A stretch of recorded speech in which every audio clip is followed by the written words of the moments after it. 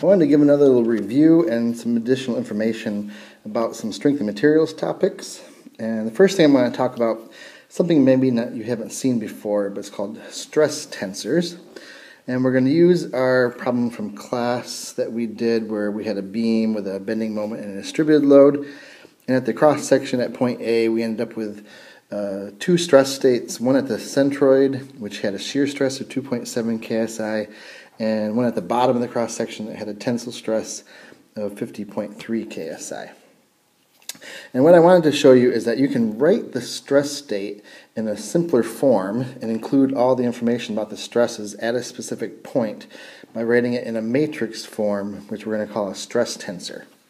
And in general, if you have a 2D state of stress, we can write our stress tensor in this form here, where we have the two normal stresses on the diagonal, sigma x and sigma y, and then we have on the other diagonal we have the shear stresses, the shear xy and shear yz. Shear yz is usually the same thing as shear xy, so those are the same value. So we call this our general form, and if we take our cross section at the centroid and we want to write that as a stress tensor, we had no normal stresses and we had a shear stress of 2.7. So we'll put the 2.7 in the shear stress spot, and we'll put zeros in the normal stress, and that'll be our stress tensor. And at the bottom of the cross section, there was a different state of stress, so we can write a different stress tensor at that location. That one had a normal stress in the x direction of 50.3, and in the y direction we had nothing and we had no shear stress. So that just has one term in that, but it describes the state of stress. And we can basically use this, this form of stress as an easy way to write it and to do mathematical operations with it.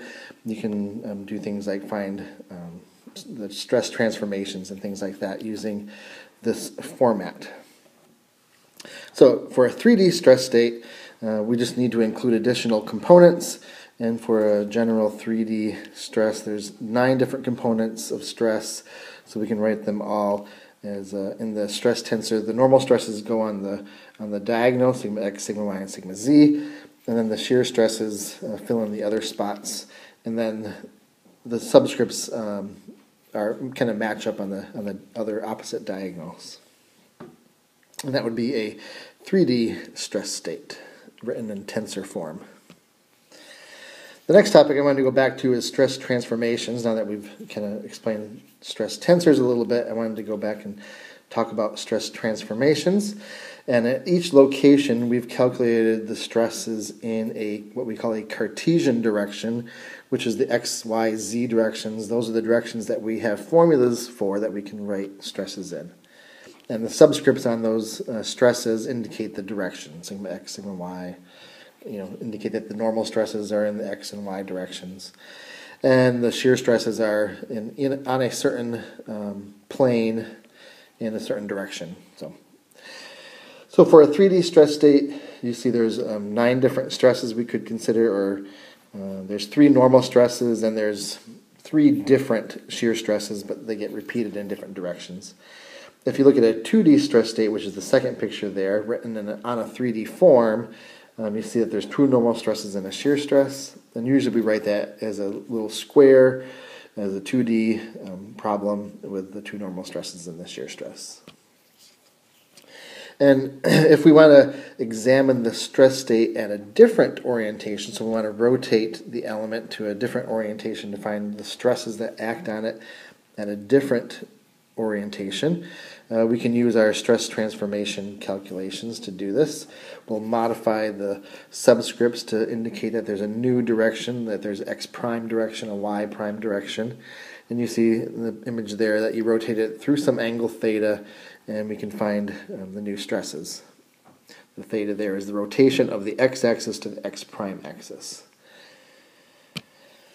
And usually an engineer is interested in probably the maximum stresses that are going to occur, so you want to find the orientation where that maximum stress is going to occur, and those are called our principal stresses, the values of the stress that are the maximum. So usually sigma 1 would be the maximum stress, sigma 2 would be the minimum normal stress. And the orientation that this takes where those stresses occur are called the principal planes. So theta P1 is the rotation of the x-axis to the direction of sigma 1, where the maximum stress occurs. Theta P2 is the rotation of the x-axis to the x double prime axis there, which is the direction at which we have the minimum normal stress, sigma 2. There's also a maximum in-plane shear stress, which is the rotation in which you have the maximum shear stress. And I don't have the picture here for that, but you've seen that before. So there's equations or formulas that go along with this, and Mohr circle is based off of these equations, and you've seen and used these equations in your strength and materials class. So just a review of what they are. They're derived for a 2D stress state, but we can use them for 3D stresses. Usually you just do one rotation at a time around one axis, and then you can apply it to another axis. So you just kind of step through it to do rotations. Usually we'll only do like one rotation, and there'll be a third direction of stress. Also, if we write our stresses as a tensor, we can use the eigenvalues of the matrix, which you've seen that in your linear algebra class. The eigenvalues are actually the principal stresses. So sigma 1 and sigma 2 are the principal stresses. The formulas for the stress transformation are shown here, and you've seen these before, but we have kind of an average normal stress as the first term, and then there's the difference between the normal stresses over 2 with a cosine, and we have some shear stresses with a sine, and some of them are positive, some of them are negative, depending on which direction you're trying to calculate. And for the principal stresses, it's the same formula. We have the average normal stress plus or minus a square root term there. Sigma 1 is when you use the plus, sigma 2 is when you use the minus. Sigma 1 gives you the maximum stress, sigma 2 is going to give us the minimum stress. And the direction of theta P is found from that tangent equation there. So looking for theta P, you would use an inverse tangent function.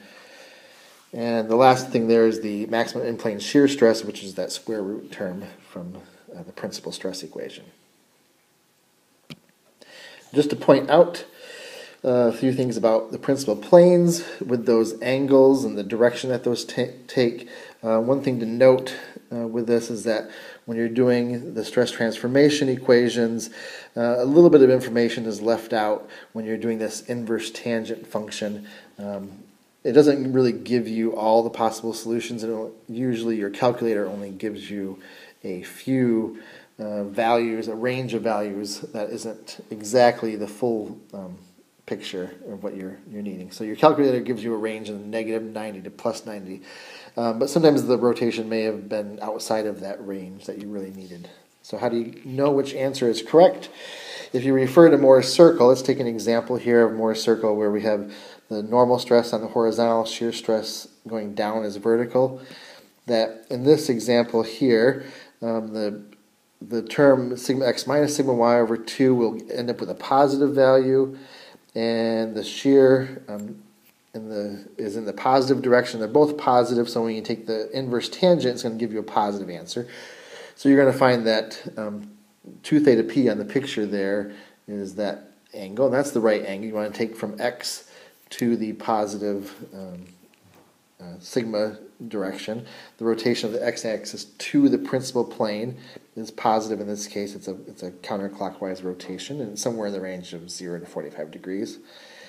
But in this second case, you notice here that the term sigma x sigma y over 2 will probably give you a negative number, and the shear is positive here. So when you take this inverse tangent function, it's going to give you a negative value, and it's going to give you a negative value between 0 and negative 90 degrees. And the angle that it's going to give you is this angle over here.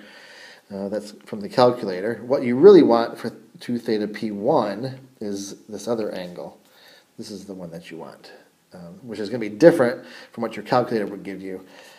So in order to find the correct value for theta p1, you need to modify what the calculator gives you and indicate that that's basically that 2 theta P1 and the other angle add up to be 180 degrees, and you can use that relationship. Actually, the other one is 2 theta P2, which is the rotation of the x-axis to the minimum stress. So that's the difference between theta P1 and theta P2. And that's a little bit of information for you about stress transformations, and hopefully you find this useful.